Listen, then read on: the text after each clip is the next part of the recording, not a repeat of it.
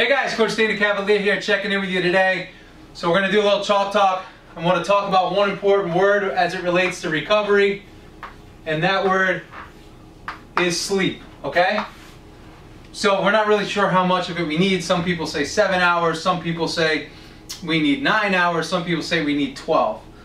What I like to say is it all depends on how much sleep you've been getting and how much activity you've been performing. So if you've been training harder, burning more calories, and beating your body up more, either physically, mentally, or both, you're going to need more sleep for that body to heal and recover, okay? But let's first understand how our sleep cycles work. So let's talk about 90 minutes, okay? That's how long a full start to finish sleep cycle is. So if we're trying to come up with how much time should I sleep, you ever have those days where you take a nap for 45 minutes and you feel worse than if you would have taken a nap for 15 minutes? A lot of that has to do with timing of sleep cycles and how deep you're falling asleep, right? So if you take a 15-minute, let's break this into 3 phases, right? So let's call this like our REM sleep in the middle. So if this is 30 minutes, and this is 30 minutes, and this is 30 minutes, let's look at it like this. If you fall asleep or wake up in the middle of a REM cycle, that's when you're going to feel really tired and groggy and lethargic. If you wake up in this first phase, that phase before your waves are slowing down to get into REM, you'll be alright. And if you wake up outside of REM, you'll also be alright. So this will help you time your sleep. So your nap should be 30 minutes or less, or if you're going for something a little bit longer, it should be an hour plus, an hour and 15 to an hour and 30 minutes, and you could wake up in here. That would be a longer nap depending on, again, the amount of activity. So let's say you're an athlete, you're training, you had a hard morning session, on field, you're sweating, you've lost a lot of electrolytes.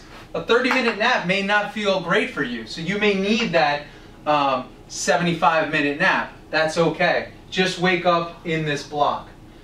So now let's talk about our actual sleep.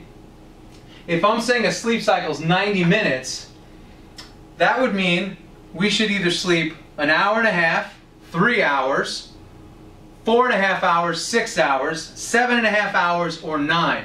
So I'm not quite sure where the prescription of 8 comes in, because we got to make sure that we're waking up, we're completing a full sleep cycle.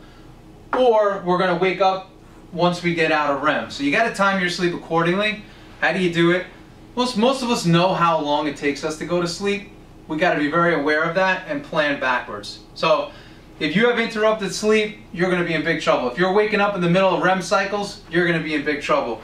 If you're taking naps that are waking you up in the middle of REM, you're also going to be in trouble. You're going to feel tired, lethargic, and there's a good chance that it's going to be very hard for you to get through the rest of your day because you're going to be so slow and lethargic.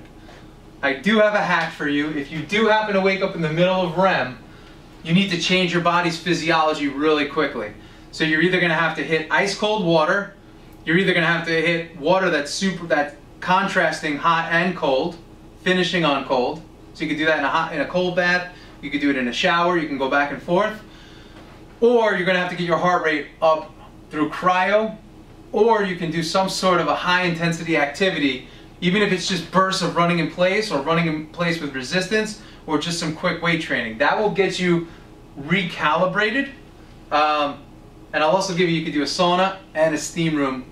Any of those methods will help you. If one doesn't work, try the other. But that's how you break out of a REM funk. And it works. Remember your 90-minute sleep cycles. If you're not sleeping, you're going to feel terrible. And I hope that helps you. Coach Cavalea signing off.